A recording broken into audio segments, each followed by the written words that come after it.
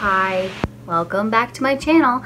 This is Caitlin's Slice of Life, and I am Caitlin, and today on the slice, just kidding, I'm just being nerdy. Okay, so today we're gonna do our August 2019 Boxycharm unboxing.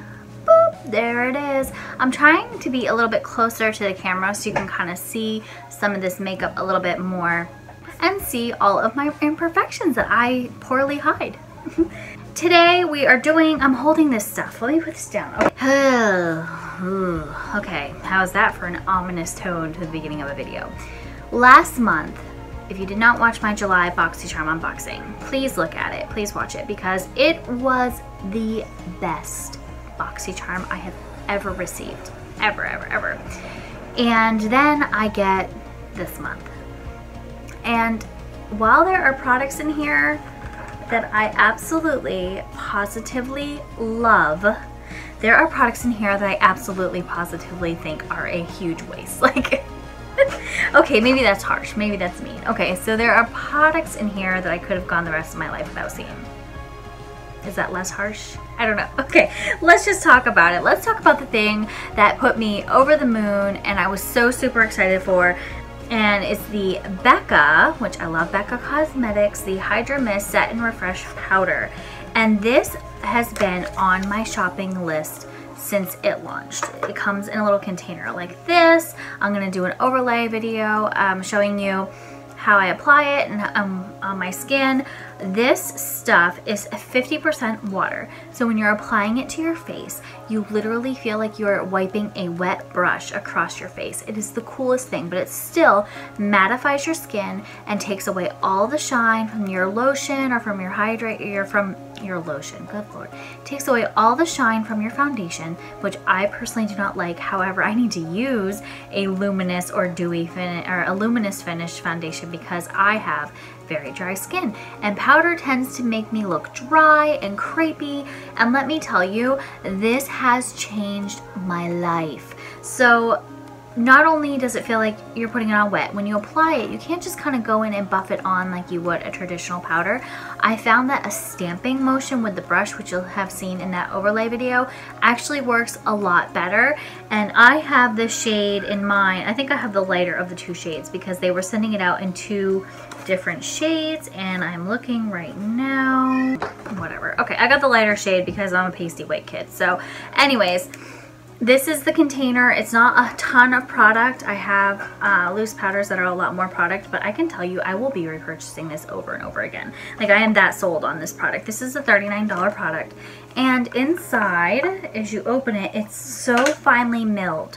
Whatever they've done to this stuff, it's like witchcraft. Okay, so it's so finely milled that you'll actually see like puffs of powder when you open it, even though like nothing's happening. And it has a little like message written on here to keep me closed, to keep me cool. So obviously, if you leave your lid open on this powder, it's going to dehydrate because it's 50% water and glycerin. So we go ahead and open it, and you can like literally just, it has this really nice like net mesh in there. It's messy. It's not super, you know, it's not super user friendly for the, you know, for the clumsy kids. I am sold on this lock, stock, and barrel. I did not use a setting spray today. This has eliminated the need for a setting spray. I legitimately don't need one. The reason why I use a setting spray is not for the longevity of my foundation, it's for the setting of all the freaking powder that I put on my face so I don't look crepey and powdery and old. That's why I put it on. This girl right here. I love you. Love you. Another thing I got in this box today, let's just go right into this. You guys are gonna kill me. So for those of you who watch my unboxings regularly, go check out the playlist. Wander Beauty takes a hit on my channel. I don't know what it is. I don't know why. It just takes a hit on my channel. Now, this product is not bad at all. It's not bad at all, which is like the first time I've been able to say that about a Wander Beauty product. I have not had a lot of luck with Wander Beauty products. This is the Wander Beauty Glow Ahead Illuminating Oil. And what this is it's a very lightweight oil that absorbs into your face very quickly, but it gives like a luminous look to your skin. I did not go ahead and put this on my face only because of the foundation I used today was a more hydrating moisturizer, and right now in the summer it's just too much for my skin. Is anybody else having a flashback right now? 2 months ago, 3 months ago, we got the No Problem Prime Essence in our box from Touch in Soul. Is anybody seeing a trend? Like, okay, so I'm gonna go ahead right here. I'm gonna set this down. I'm really trying not to make a mess. I'm gonna go ahead and show you this product real quick. It looks like that Farsali Unicorn Tears product that like all the Instagrammers were like dripping on their face for a while there, which I could never really understand. There's that one. Now this one is clear. A little bit more runny, clearly, unless I just attacked it a little bit faster. I want to show you something else. One other thing that's kind of making me go, oh, Wonder Beauty. Anybody remember this? My first review on this channel, the Wet n Wild Photo Focus Serum Day Base, or the Rose Primer Serum. I'm sorry, I was reading the French side. Shut the front door. Okay. They all feel the exact same when I rub them in. And I bet if I took a few minutes and went and looked at ingredients, I would find that they are very similar. This is $6 or $7, maybe $8. This is $42. The Wander Beauty is $42, and I'll put down below in text like what the Touch in Soul one was, because what's going on, Boxycharm? Like, okay, why do we need 85 of the same exact products just launched by different people, for starters? And what am I gonna do with all this now? And like, I will use this because I actually like this one a touch better than this one, just a touch.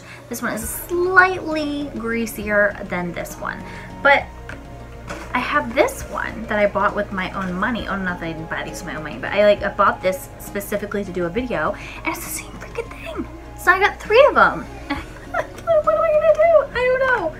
So Wander Beauty got kicked around again on my channel. They're gonna like hate me. If I ever make it to the big times and I'm getting like PR, they're gonna be like, no, don't send it to that girl. Forget her. She hates us. I don't hate you, honest. I really don't. I just don't understand. I just don't understand. The next thing I want to talk about in this box is from Ace Beauté, and there is I got a Glimmer Eyeshadow Duo, and this is $25, and this is very reminiscent of the ColourPop Super Shock shadows. I'm going to go ahead and put an overlay. I'm not going to swatch these again. I got the shades Huckleberry and French Vanilla. I'm wearing them on my under eye today because I actually filmed an entire look using both my Ipsy Glam Bag Plus and my Boxycharm and my Ipsy bag. Whew, say that 3 times fast. They're on the lower lid. They're very pretty. I wasn't overly like thrilled with these color I mean, I love this, but this one, I'm not a huge silver shadow person, but I feel like it did, like, it looks okay, like kind of smudged under there. I love how the pink draws like the green out of my eyes. So these are really nice. They have a good consistency. They swatch really well. They're just kind of boring. And the pink did not go, like I was thinking the pink was going to go like this fluorescent, like hot pink that it swatched. Like I was really expecting a lot more like color-wise, but look how like faded it is. Which it still has a place in my world. It's just not something that I was overly impressed with. Staying right on track with the eyes, we got a Tarte mascara, and Tarte gets kicked around on my channel a lot too. I wish it didn't, because I like Tarte. I love the idea of Tarte. I love the idea of Tarte. Tarte just doesn't work for me, which again, makeup is personal, so don't ever get offended when I say something doesn't work for me. Poor Tarte's gonna get kicked around some more on my channel. I feel like maybe it just doesn't work for me. Okay, so I'm kind of talking about both sides of my mouth here. Okay, so I'm wearing their mascara. It's their Big Ego Tarte mascara, and the brush is pretty cool, and it's got some pretty like powerful before and after shots on the box, which I'm like, this is a very dry mascara, so if you like a drier mascara, this may be your friend. I love the packaging. It looks like Barbie, so I'm here for that. I have to tell you, this stuff stinks. It smells like paint thinner. Stinks enough that I actually noticed it. I do love the brush. I will give them that. I love it a lot better than the Lights Camera Lashes. I love that it doesn't hold on to a ton of product. If you can get over the smell, you're good. I will tell you that this did not give me that. I mean, I've got it now because I layer two mascaras. But when you watch the video of me applying it, you can like tell that it did a really good job of separating and defining them all. But it didn't give me huge volume. It didn't give me intense black, kind of like I like my eyelashes. This is a personal thing. I like my eyelashes to be borderline spider legs. Just saying. The last thing in this box is by Steve Laurent, and this is a lip liner, and it is in the shade Vogue, and it retails for $15. And this is what it looks like here. I have a little overlay of me putting it on. I did wear it with this lip look today. It's a very basic lip liner. It does a really good job as far as like not dragging or drying. I do like that. It is a pencil liner. It is not retractable, so you have to sharpen it. So maybe that wouldn't be your cup of tea, but I mean, this is a decent lip liner, and I'm happy to have it. In conclusion, I forgot to mention that the mascara was $23, which I thought was a little sticky for what it was. But the total value of the box this month was $144. And I mean, the products I will use will definitely, I will use the mascara, I will definitely use the Becca powder, and I will use, oh, there went one. Every video, man, every one. I'll use the Ace Beauté Duo. I mean, I'll use them for now because they're new, but what's going to happen, and I know this is what's going to happen, I'm going to put them into my drawer and they're going to get lost because I don't typically gravitate towards cream products. So I'm going to try to make a conscious effort, and I will use the lip liner, and I mean, I guess I'll use this. I don't know. Why? I don't understand. It doesn't even give you that much luminosity. It's not like you put it on and you're like, oh, my face is so glowy and pretty. It doesn't even do that. It just goes into the skin. It just sucks right in. And I'd be willing to bet that there's ingredients in here that I'm not gonna like. In fact, I'm gonna pause this video and research it right now because I'm so annoyed. I'm literally on Water Beauty's website. I know, I have a problem. Okay, so it says on here that it has castor and black currant seed oil help restore skin's natural moisture balance.